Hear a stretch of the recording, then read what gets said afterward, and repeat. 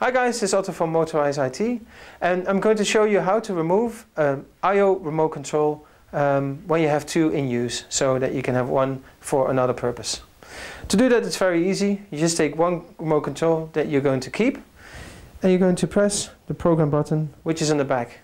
So I press that, and I'm going to hold it until the motor responds. That's basically opening the memory of the motor. And the one that's going to be removed is this one. And I'll do the same thing here. I'll just press the remote, well, the prog button of the remote, and it's been removed. So I'm going to check if it's working. So this one should still be working. As you can see, the motor is still responding. And this one is now gone from its memory. So it's free to use for something else. So that's the way to remove remote controls, and that procedure can basically be done with any remote control. That's a one-way remote control, like the Smoove Origin IO. Now, if you have any questions about removing controls, adding controls, or anything else about the IO motors, let me know.